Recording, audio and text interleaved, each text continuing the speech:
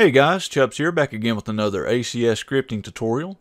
And this is going to be a rather simple tutorial for the most part. We aren't going to be doing anything all that advanced or complex, but this is something people have been asking about over the years, and I've never made a video covering this specific topic, so I figured I might as well go ahead and do this, and anytime someone asks about it in the future, I can just refer them to this video. So what people have been asking about over the years is how to make it so that when you clear a room of enemies or kill all the enemies in a certain area, something happens, like a door opens or maybe a certain platform lowers or something like that. So before we get into this, I'm going to first show you this little map that I've set up. So you can see it has sort of a marble theme. We have the player starting here in this short little hallway, and he enters this large central area where I have a super shotgun and some shells. And then off in the corner here in these fiery areas, we have 2 Hell Knights and 2 Pinkies. And we also have a door. So the goal here, of course, is going to be to make it so that the player has to kill both Hell Knights and both Pinkies in order for this door to open. And I've not finished this map. This is just a little bitty tutorial map. So when the door opens, it just leads into this sort of blood room, and that's really where it ends. But we're going to focus on how to make it so that when you clear a room of enemies, something happens, and in this case, that will be the door opening. So there are several ways to do this. It's not like there's just one certain way. And in this tutorial, I'm going to show you 2 methods that you can use. And there's one method that I think is better. I'm going to save it for last. And both methods will work, but I think the second one I'm going to show you is going to be more efficient. So the first method is what I call the variable counter method.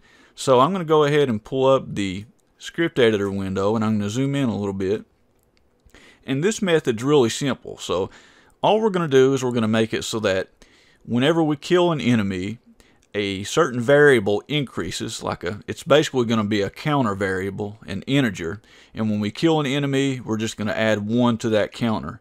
And then we're going to check that counter against a certain number, and that'll be the total number of enemies. And if it's greater than or equal to that, then we will perform the action that we want. So in the case of this map, it would be opening that door that I showed you. So let's go ahead and just write this script, and it'll become more clear as we go what exactly is happening here. So I'll start off with the number sign or the pound sign, include, space, and then zcommon.acs inside quotations. And then we're going to go down, and I'm going to actually just create 2 variables here.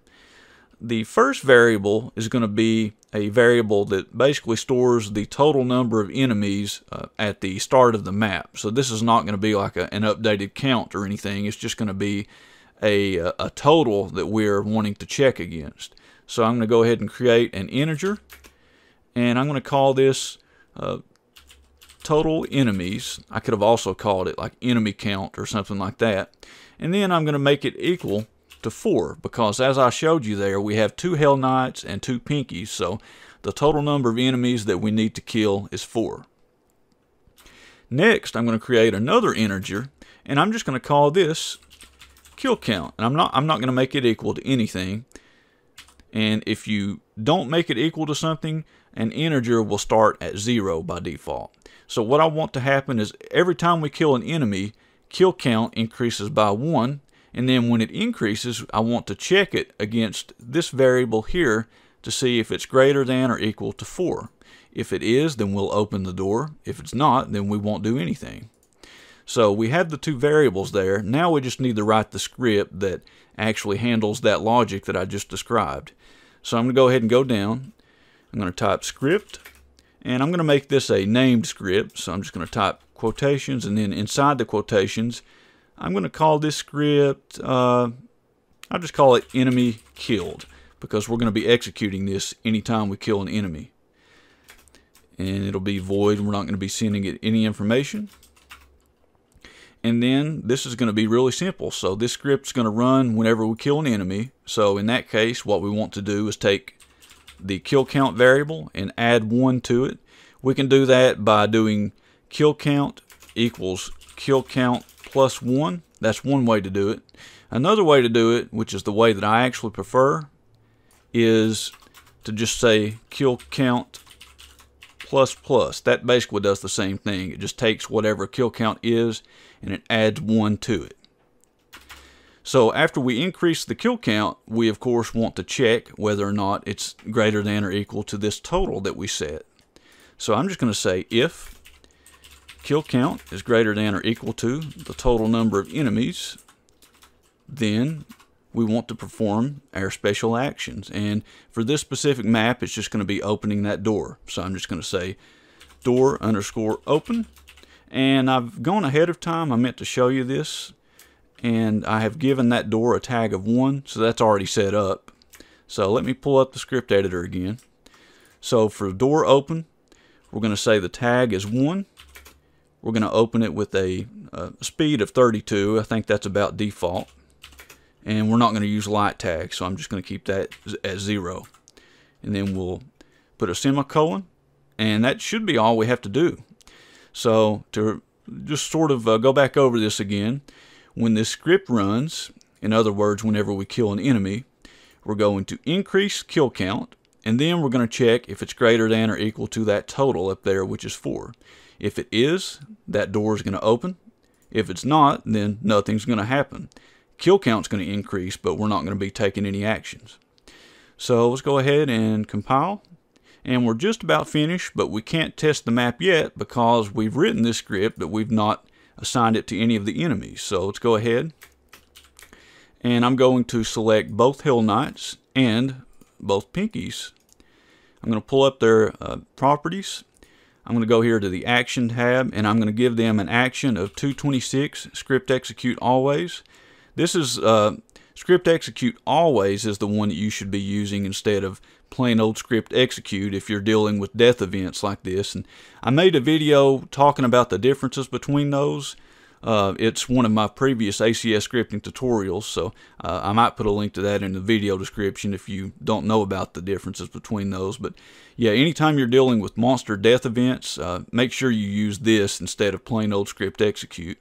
But now that we've given all 4 of those monsters this action, I'm going to say that it's a named script, and we're going to choose our enemy killed script, and we're ready to go. So all 4 of these enemies are now set up so that when they are killed, they will execute the enemy killed script.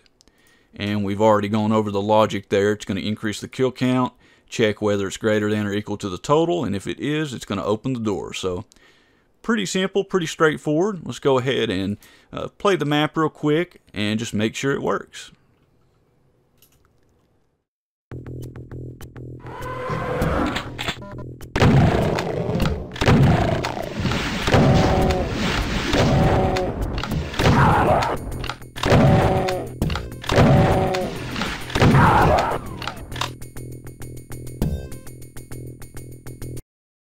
Alright, so that is method number 1.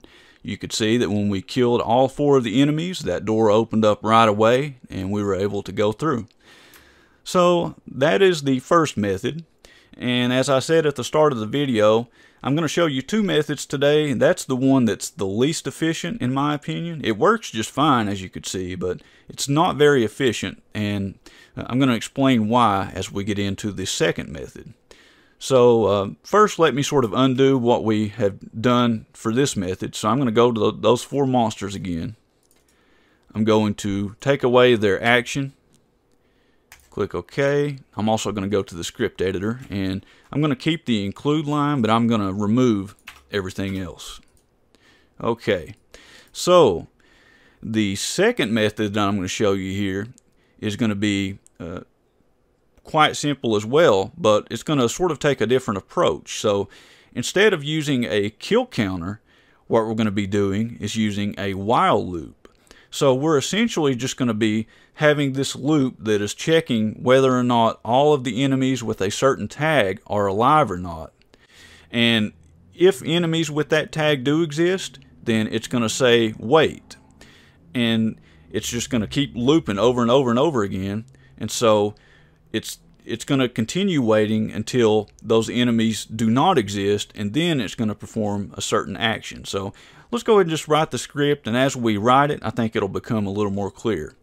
So let's go ahead and write the script. I'll start with the word script, and instead of calling this enemy killed, I'm going to name it something different. So since this is a while loop that's going to be checking certain enemies, I'm going to call this enemy death monitor to sort of better describe what it's going to be doing. What I'm also going to do is, instead of making this like a void script that we would have to call ourselves whenever something happened, I'm going to make this an enter script. And so that way, this is going to be a script that's just going to kick in right as soon as we enter the map, or right as soon as we play the map. And so it'll just be executed right away without us having to explicitly execute it by using a switch or something like that. So now that we have our script here, let's go ahead and put that logic in, and I'll try and explain it as best I can as we go through it, and then when we get to the end, I'll also give a breakdown to make it more clear. So let's go ahead and write while, and here's where it gets a little interesting. We're going to do thing count, and here you have to put in a type and an ID. And this is going to count this is basically going to give you a count of how many things with a certain ID exist. So for the type, I'm not going to worry about that. I don't care about the type, I just care about the ID. So I'm going to put 0 for the type. But the thing ID I do care about. So right now, our monsters don't have an ID.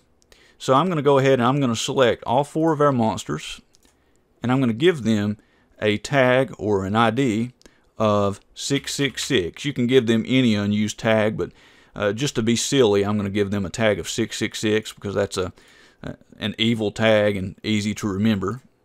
So let's go back to this script that we're writing. So for the ID that we're checking, we're going to say 666. So like I was just saying, thing count is going to give us a count. And now that we have put 666 as the tag, it's basically going to give us a count of how many things with a tag of 666 exist. So I'm going to say while at least one of these exists.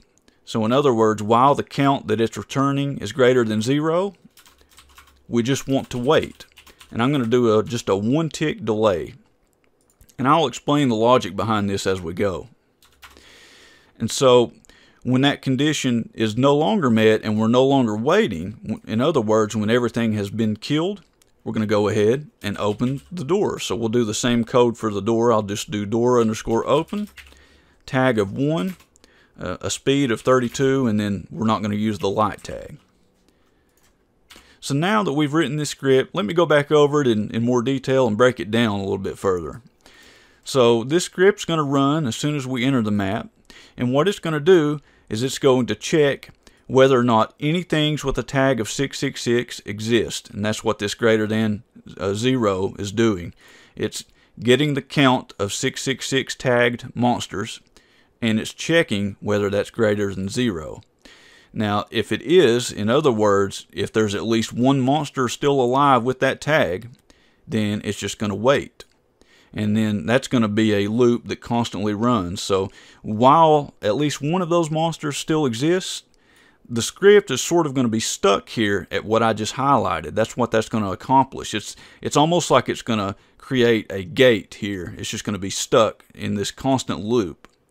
And then when we have killed all of those monsters with a tag of 666, this line is no longer going to be true, and so the while loop is going to terminate, and only then will we reach this line, this door open code. So to be clear, while our monsters are alive, we're just going to be waiting, and the code from here down is only going to be executed when this while loop terminates. In other words, when this is not true, when we've killed all the monsters. So I hope that's clear to you. I hope you understand it. If you have any questions about it, if you still don't get it, feel free and ask in the comments section, but hopefully that made it clear. But that should be all we have to do as far as writing the script. And I was also going to say we need to tag the monsters, but I already gave them all the tag of 666 while I was writing that script, so we've already taken care of that. That is the one step you want to make sure you do. Any monsters that are included in this check, you want to make sure they have that 666 tag. So I believe that is everything, so let's go ahead and run the map, test it, and let's make sure that this second method works the way it's supposed to.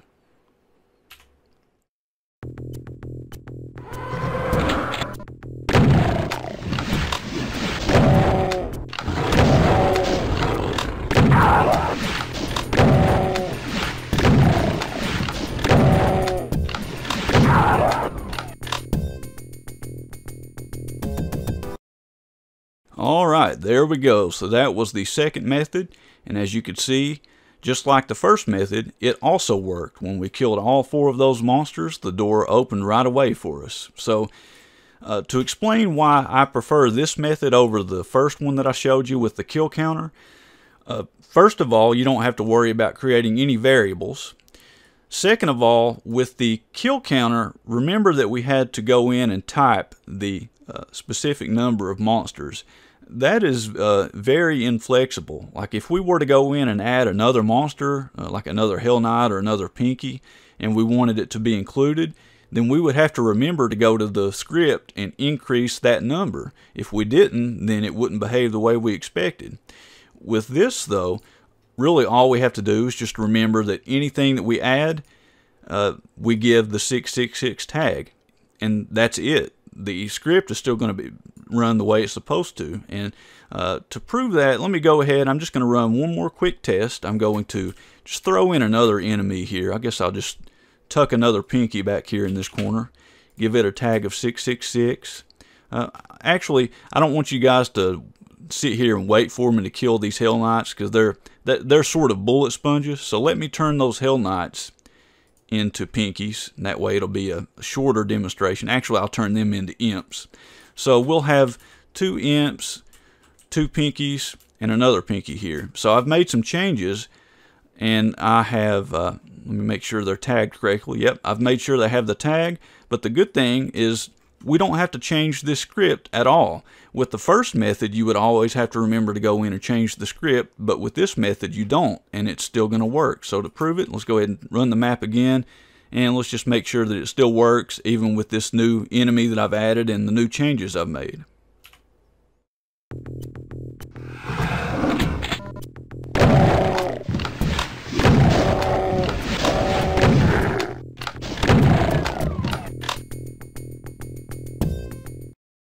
Alright, so as you could see, that still worked just fine. We didn't have to go in and modify the script. All you have to do with this method is just remember that any new enemies that you add, you give that 666 tag. That's the only requirement, and the script is going to do the rest of the work for you. So this is the method I prefer. The first method does work, but it's just, you know, it requires a little more maintenance, and you have to be more careful with it. And if you add a new enemy, that means you're going to have to remember to go to the script and update the total count that you're checking against. And you're also going to have to remember to give that enemy the script that it executes. So it's just going to be more work. And for the least work, I definitely recommend this method, and I think this is the one that's the most efficient. So anyways, that sort of concludes the tutorial. I hope I didn't confuse you guys too much. I don't think I gave a great explanation of this while loop, but I hope I explained it well enough for you to not confuse you.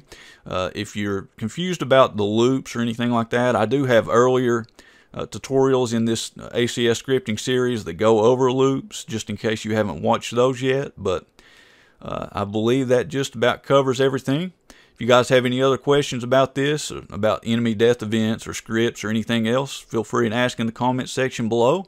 Thank you all for watching. This is Chubbs, signing out.